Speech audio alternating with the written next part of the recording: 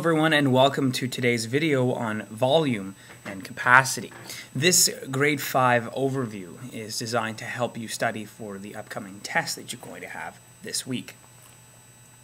One of the biggest problems that students have in terms of volume and capacity is understanding the difference and similarities between volume and capacity.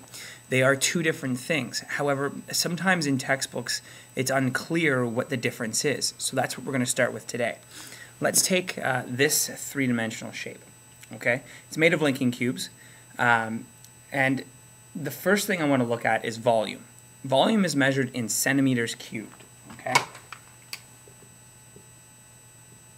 and what that is essentially measuring the amount of space that this object takes up in all three dimensions.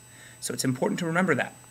The other unit that we're going to be looking at is the Canadian unit of fluids. So we're going to look specifically at liters and milliliters.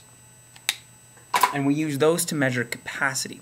Capacity is measuring how much fluid can go inside of a container. The reason we measure capacity with fluid is because if you remember your particle theory of matter in science, fluids always take the shape of their container. If you tried to fill it with solids, there might be spaces that are left empty.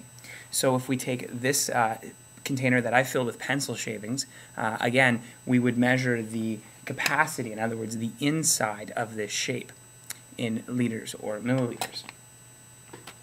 Okay, so for grade 5 and grade 6, it's important that you understand how to calculate volume. Capacity, not so much. You can estimate using benchmarks that are on already measured containers. So for volume, three-dimensional shapes are what you're going to be using to calculate volume. So let's take this three-dimensional shape again. What you're going to do is you're going to measure the length, the width, and the height. So you want to have your base. So if we establish that the small rectangular side is the base, at the top we can simply just measure how many centimeters across is the length, how many centimeters down is the width, and then how many centimeters from top to bottom, that's going to be the height. And we multiply them all together.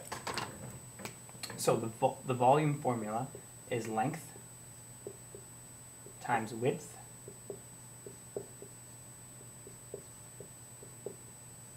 times height. And whatever that answer gives you, you have to make sure that you note that in centimeters cubed.